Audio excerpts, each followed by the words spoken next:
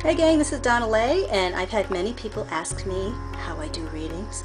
So I'm going to show you how I read tarot, and you may be surprised all these cards really come down to just a couple brief sentences. So I'm going to take a little longer in explaining it to you, but this whole thing can be explained to someone in literally like 3 minutes.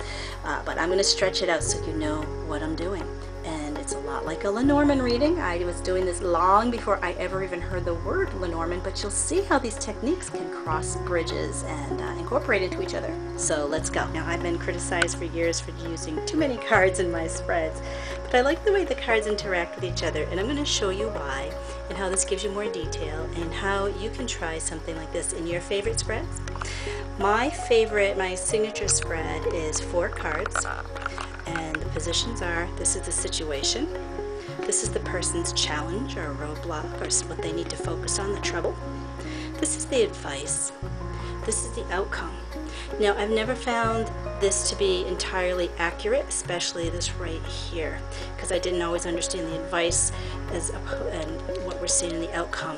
When I added layers, I started to see more and understood, and I could explain very clearly to the client what was happening. So let's read this first as if it were just a 4-card spread, as most people would do. So this is the Gilded Tarot Royale by Ciro Marchetti. Beautiful deck, and this is what I have. So for the situation, we have the 9 of Cups, so this is the wish come true. And so this is a person that's either working towards something that they want to come true, or they have something that's just happened and they're very excited about it. But this client is dealing with something very happy goal. As it's a 9, it's also the completion of something, trying to do something. The challenge for this person is the Hermit. That can mean solitude, it can mean focus, having that lantern focus on something, that esoteric kind of knowledge, or just understanding a situation. So their challenge in achieving this may be focus. The advice to this person is to really, this is the 4 of Swords, so this is about meditation, really stopping and smelling the flowers, looking at what's around you. This is not about rushing. This is really taking the time to really sit and dwell. And the outcome, surprising, it's the 3 of Swords. Now, nobody really wants that for their outcome, because that is the heartbreak card. Something hurts, makes us sad. It's not as we expected. So if you're starting out with this, ta-da, your wish come true, how is it that it advises this and we end up with this? Is it something over which we had no control? Are we going to change what we're doing and not get this by doing this? Let's find out a little bit. So what I do in my readings, and here I have it all set up for you. These were all drawn randomly to try and help you see what my readings are like. The cards that are all here, I have 2 decks. So I still have the Gilded Royale, as well as the Illuminated Tarot by Carol Herzer. I do read reversals, so I'm going to include those, but let me show you now. What I do is, now the entire left column is the situation. So this is really one position that's populated by 4 different cards. This whole column is the person's challenge, or what they need to really think about doing that's not happening enough. This is what's causing this problem. The entire column could be preventing them from getting what they need, which could be resulting in this. So this challenge column is something really important to look at. This is all our advice. This is all our outcome. Now, this looks like a very long spread. It's not. What I do is I start combining. Cards that are close together have always been very significant. Now, my rule has always been the first card down is the most important. All the other cards lead back up to that with threads. So this card is talking about what we're trying to achieve here. All these have to do with what we're trying to achieve here. These cards modify this card right here. So this is kind of our big noun, our context, and all these are talking about what's happening with this, and these are talking about what's going on or what to do about this. This is the result of this.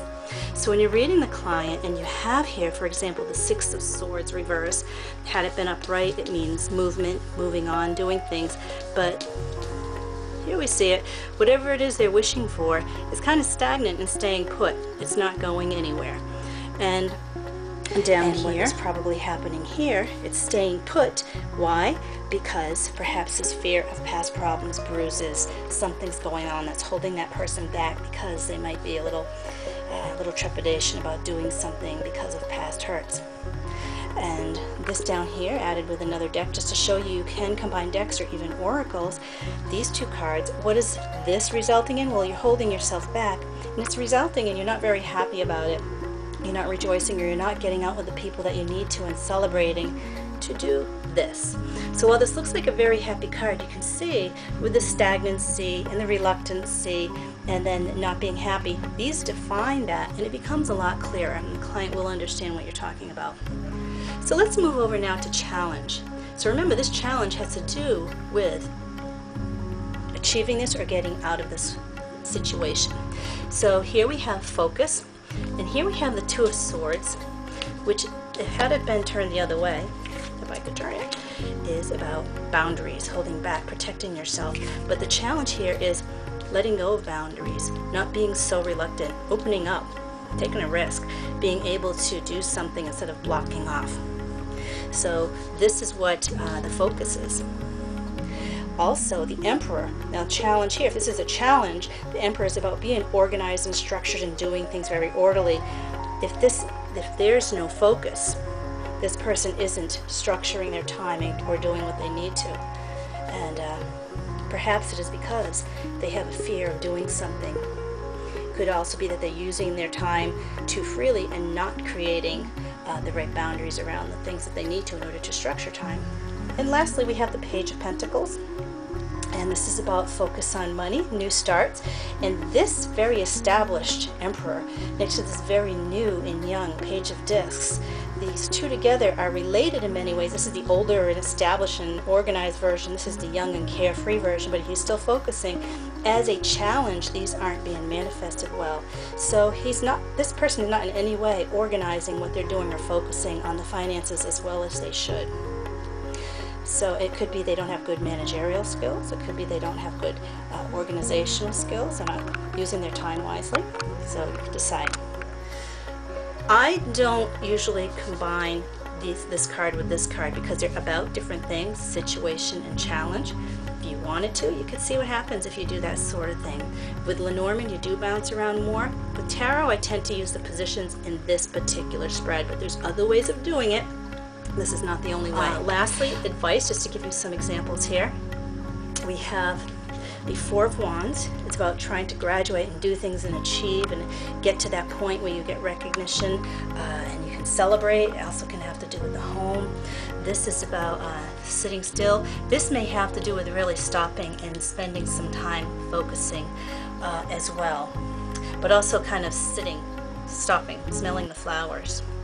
And this also is saying don't focus so much on trying to celebrate or achieve something or a goal. It's almost like enjoy the journey. It's not about the destination. And this person may be fearful about this because they're so concerned about the destination and achieving that 9 that they're just not moving forward.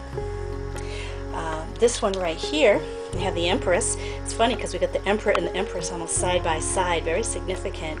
But with the Four of Wands being reversed, it's all the advice here. If we turn this into advice, it's telling us not what's happening, but what needs to happen. Birth, do something, gestate, work over time. And because the gestation is very slow, 9 months, this could be something that's telling us just take it very slow, plan over a period of time. And this seems to validate it. So you get the Eight of Pentacles, building, structuring, doing over and over and working. And even this Empress looks very focused right here. So structure, give birth, work one at a time, month, set up a schedule. Make sure you be organized. These kind of work together because it tells you what you're not doing. This is what you should do. And how perfect is this? This pair right here. You're not organizing. Just give birth. Go with the flow.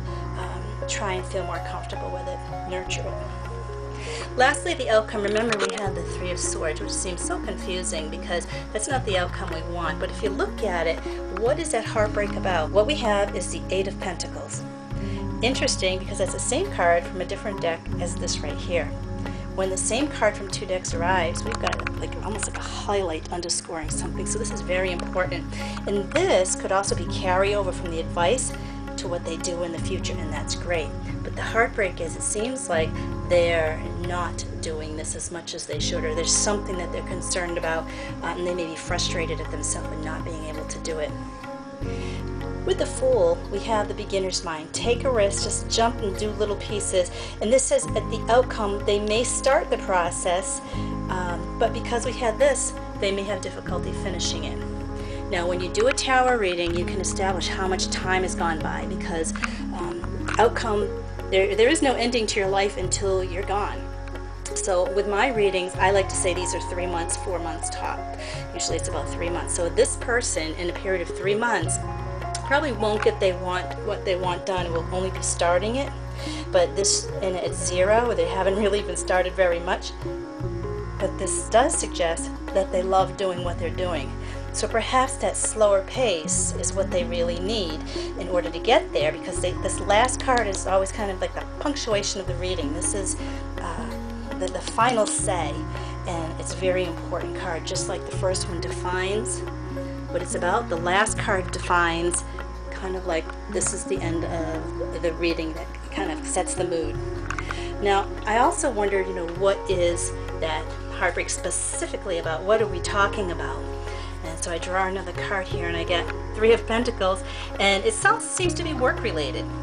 So this doesn't seem to be so much about a relationship, but it seems like this person is trying to do something with work.